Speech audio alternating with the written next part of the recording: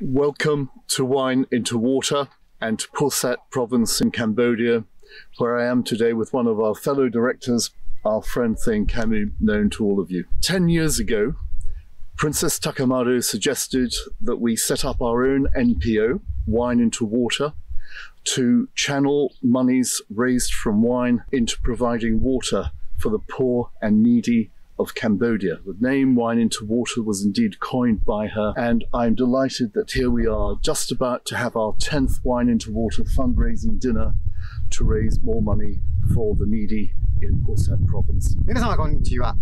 ワインとウォーターの理事であるロンさんと、私、セインカミュでございます。こちらにですね、今、カンボジアに来ております。ワインとウォーターはですね、そもそも、9年前に始まった、プロジェクトなんですけれども、今回で11回目のディナーとなりますけれども、もともとですね、高円宮妃殿下久子様が、こういう NPO をやるんだったら自分たちでやった方がいいんじゃないのっていう、ことでですね、始めさせていただいたワインとウォーターでございます。ワ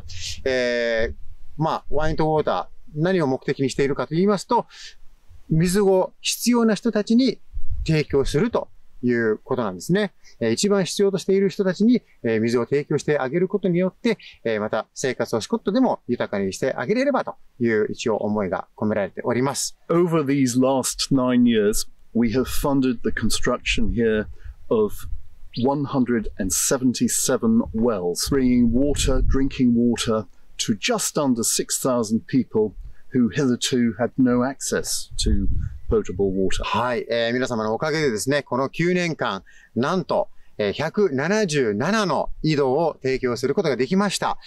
これは約ですね、およそ6000人ぐらいの人たちに、飲み水を提供できたということになります。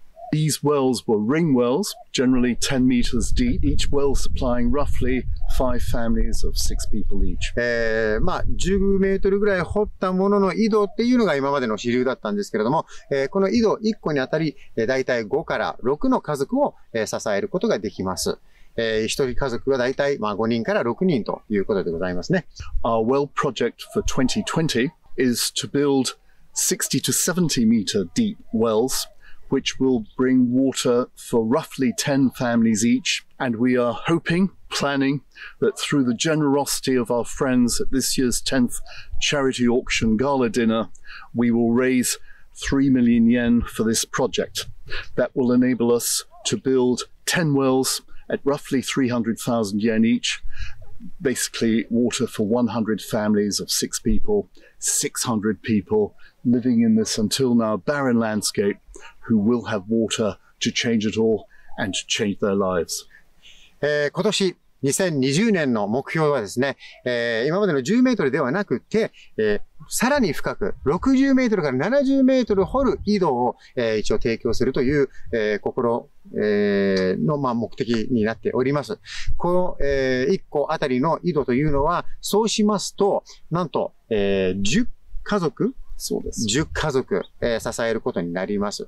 この井戸を、10個作ることによってですね、約、およそ600の人たちに水を与えることができることになります。1個あたりの井戸の金額というのはだいたい、30万ぐらいなんですね。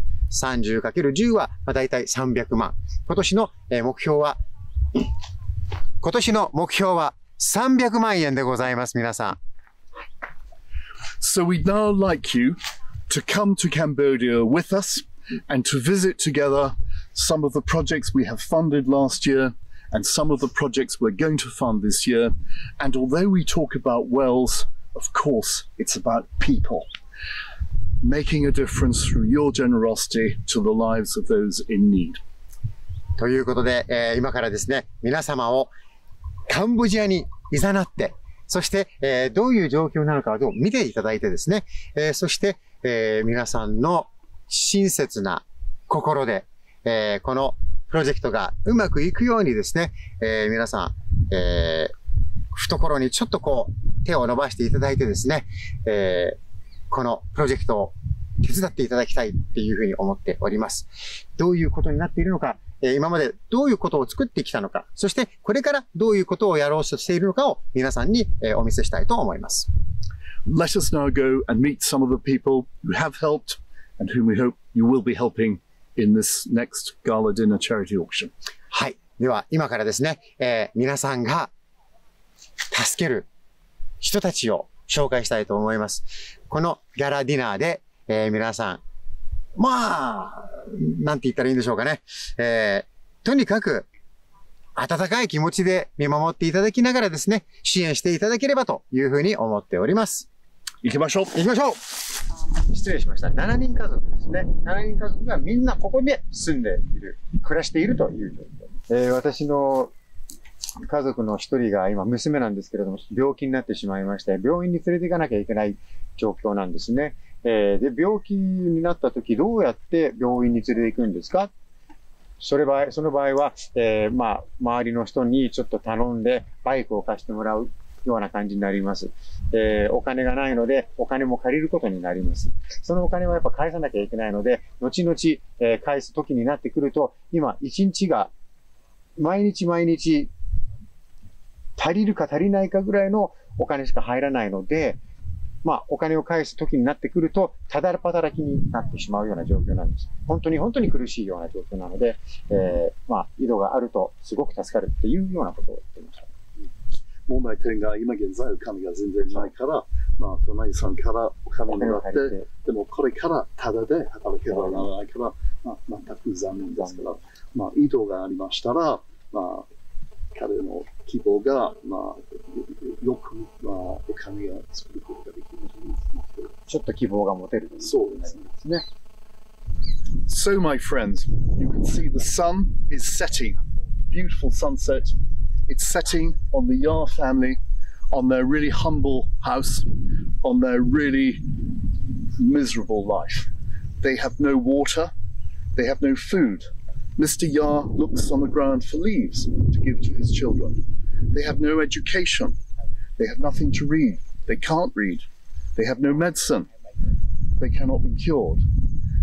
Our goal with you, our friends, is to change this around and to make sure that next time we're here, we're going to see the sun rising on the Yar family.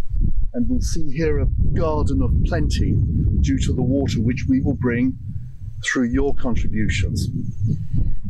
太陽が沈んでおります。ヤーさん一家の後ろでこう沈んでいます。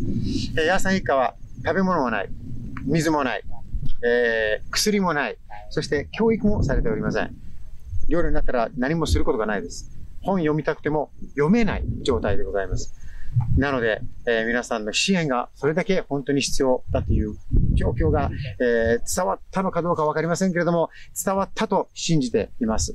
皆さんの支援がこの人たちの、水を与えることによってですね、今度また私たちが訪問した時には、ここには素敵な庭があって、野菜も育てている状態で、そして皆さんがちょっと健康であるような、状況になっていることを願いながら、皆さんの支援を熱く、お願いしたい、頂戴したいというふうに思っておりますので、ぜひぜひ、太陽が沈むのではなく、太陽はこれからまた、こう、昇るような、生活を、皆さんが希望を持てる生活を、皆さんのお力添えによって、していただければというふうに思っております。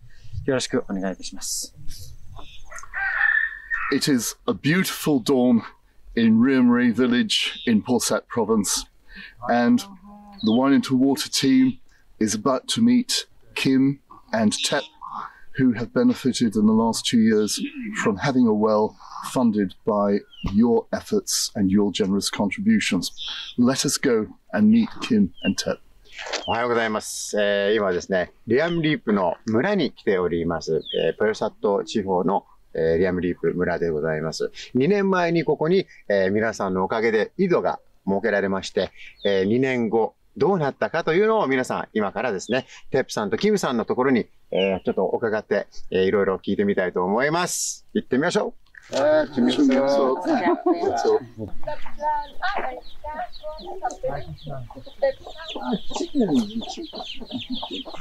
あ、気持ちがあるですね。すごく有限的な経験になりました。はい。いや、本当にもう感動と感謝のこの2つの言葉が一番今の僕のこう、即興な意見ですね。本当に素晴らしい。もう、なんだろう。溢れんばかりのこの感謝と、この希望と、ね。もうこんだけ変われるっていうのはすごいなと。So here we are. We have our own Cambodian Hinomaru, or rising sun, bringing a new day of hope and prosperity to Kim, to Tep, to their family. All thanks to the generosity of our patrons who have funded a wine into water well, bringing prosperity, joy, happiness, and a true beginning of a Garden of Eden here in this village of Siem Reap. はい、今日ですね、カンボジアに希望の光、カンボジアの日の丸がこう立ってます。この希望の光、まあ、この人たち、皆さんのおかげでですね、この井戸ができて、そしてこのエデンの園がこれからまた青茂って大きくなって、皆さんにまたこれから、豊かな暮らしをあげる、なんだろう、ね。希望の光をこう、豊かな生活をですね、皆さんに、提供できるということになります。本当になんかこう、ちょっとワクワクしますね。まあ本当に昨日に比べたら、はい、急にこの素晴らしい庭でいろいろな感性があるから大変嬉しいです。はい、皆さんの力で大変ありがたいです。ありがとうございます。ありがとうございます。よろしくお願いします。本当になんかこう、ワクワクしますね。We are now in Siem Reap, close to the ancient capital Angkor Wat, which is very much the symbol of Cambodia around the world. カンボジアのシンボルである、アンコールワットの近くにありますね、シアムリープに来ております。Until 2019, we focused our activities on building wells and on basically a survival strategy, keeping people alive. 2019年まではとりあえず、水があればなんとか生き延びられるということで、一応井戸を提供してまいりました。But in 2019, we moved towards vocational training. そして2019年には、将来的なトレーニングに入ったわけですね。We wanted not just for people to survive, but for them to be able to develop themselves and in the process Cambodia through developing their own professional skill set. ただ単に生き延びるっていう目的ではなく、生き延びる以上の、生活ができるような条件が、与えられる自分たちのスキルを生かした、仕事に就けるということに、一応目を向けてみました。And we chose to focus on the hospitality sector. Why the hospitality sector? Because that is indeed the number one industry in Cambodia today, and we believe the one with the most promise for some of the disadvantaged young adults in Cambodian society. 我々が思ったのはですね、ホスピタリティ、要はホテル業界に、この子たちがもし仕事が与えられるのであれば、彼たち自身の生活にもつながりますし、そしてカンボジアをよりよくできることにこう生かされる。なぜならばカンボジアの一番メインの収入というのはやっぱり、観光だったりするわけですからね。We had the great good fortune to meet Lori, the CEO of Eggbok here in Siem Reap, and through her wonderful colleagues Janet Sambok and many educators in the food and beverage hospitality sector. And our plan is in 2019 we began to support 6 of the 40 students who are here on a one-year program, all guaranteed a place at one of the top hotels in Cambodia, and we hope to expand and refine this next year, 2020, going forward so that we can build together professions for these young adults. まあおかげさまでですね、幸いローリーさんとかサンボーさんとかあとジャネットさん、に会うことができまして、エグボックという、まあ組織があるんですけれども、この人たちに目を向けてみました。なぜならばこの人たちは、カンボジアにあるそのホテル業界の、教育を、しているということなんですけれども、それに目を向けた我々はですね、一応ここにいる50名の、生徒さんのうち6名をスポンサーすることができました。So that's our phase 2, but much better to hear it from the horse's mouth. So let's talk to Sambok and one of his students. はい、一応目的としてはそういうことなんですけれども、私たちがこうやって言うよりも、とりあえずこの三木さんにちょっといろいろ話を伺ってみたいと思います。My name is Sopha. I'm come from Battambang province. ソパちゃんは、バタボン州から来ました。そして彼女の有名、なんでここに来たかって言ったら、これね、なぜここに来たかって言いますと、基本的に、家族がいるんですけれども、自分は、ハウスキーピングが大好きで、それを覚えたくってここに来たそうです。おばちゃんの夢を今聞きましたら、私はハウスキーピングのマネージャーになりたいということですね。すごい希望にあふれてます。So, ladies and gentlemen, that brings us to the end of our Cambodian tour. 紳士淑女の皆さん、これでカンボジアツアーは終わります。I hope it's given you a flavor of what we're doing, what it's all about, and why we need your generous support. はい、なんとなく、何を私たちが一応頑張ってこうやってきているのかは、皆さんは、多分これで分かっていただけたんではないでしょうか。そして、私たちが危害やってるんではなくて、皆さんが私たちのこれを実現させてくれているという、感謝の気持ちでいっぱいです。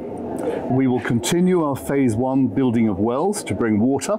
はい、第1段階ね、井戸をまた提供し続けることは間違いないです。We will expand and develop our phase 2, developing the vocational training in the hospitality sector, and how we go from here is really up to you. はい、第2段階、このホスピタリティ、ホテル業界ですね、の新しい、生徒さんたちを育成する、この第2段階のプロジェクトはこれから始まります。ただ、始めるためには、皆さんがどのように、支援してくれるかによって、方向性がいろいろ変わってきます。